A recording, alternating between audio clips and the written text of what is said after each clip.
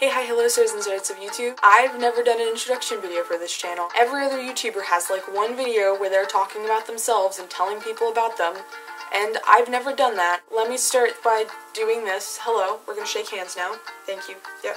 Oh, you have a very firm handshake. I appreciate that a lot in person. And now moving on to the actual content of the video. So here's some facts. Fact number 1. I'm an insomniac. I don't really feel like I need to explain any further. If you don't know what the definition of insomniac is, it's pretty much just I don't sleep or I have a lot of trouble sleeping.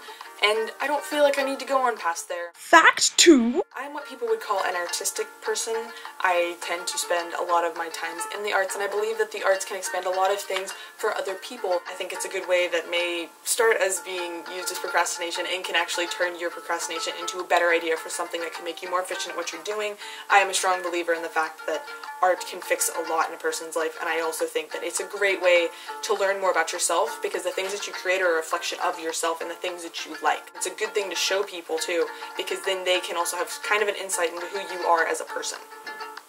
Insightful. Fact 3. I hate watermelon. Now, some people would say hate is a strong word when you're talking about a food, but I absolutely positively despise watermelon. I hate it. It makes me feel so sick. It has the weirdest texture, and it tastes so bland. I've always hated it. Ever since I first tried it, I've been like, no, keep it back, I don't want it. But the weird part about this is that although I hate the actual fruit, I love watermelon sweets. If you hand me some Sour Patch watermelon, I will love you forever. Just don't actually hand me real watermelon, because I'll probably knock it out of your hand.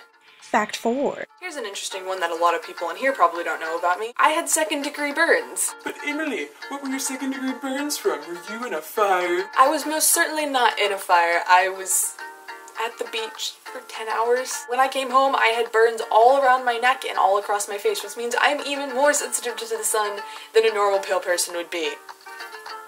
Way to go, Emily. Number 5. Something I actually got into in the last couple of years is I've started to collect hats. I just have a lot of hats. I really like hats. Even if they're ridiculously stupid looking hats, I still just love them. They're my favorite things, and I think that's cool. Numero 6. I am terrified of cockroaches and spiders. Most people are moderately afraid of them. I'm terrified to the point where if I see one, I will freeze and just not move. Even thinking about them right now is actually making me really clammy and nervous and uncomfortable, so I don't feel like I need to elaborate anymore. They just really freak me out to a point where it's ruining my life. Fact 7. And this last fact is one that I'm pretty sure a lot of people can relate to, is actually the fact that I have no idea what I want to do with my life.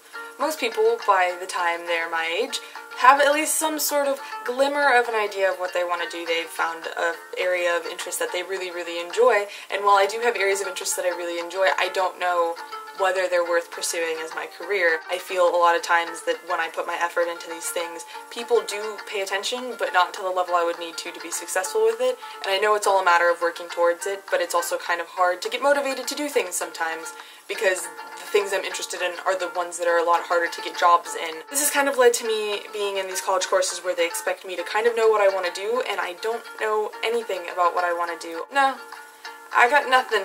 That was the 7 facts about me. Hopefully you guys enjoyed some of them. I know that the last one was kind of like, oh, okay, stepping on some toes, but hopefully I know there are other people out there who feel the same way as me, and maybe you guys feel like you can relate to me a little bit more than just that random chick talking to you through her camera. Woo! So have a good whatever time it is where you are in the universe, and I'll talk to you guys later. Bye!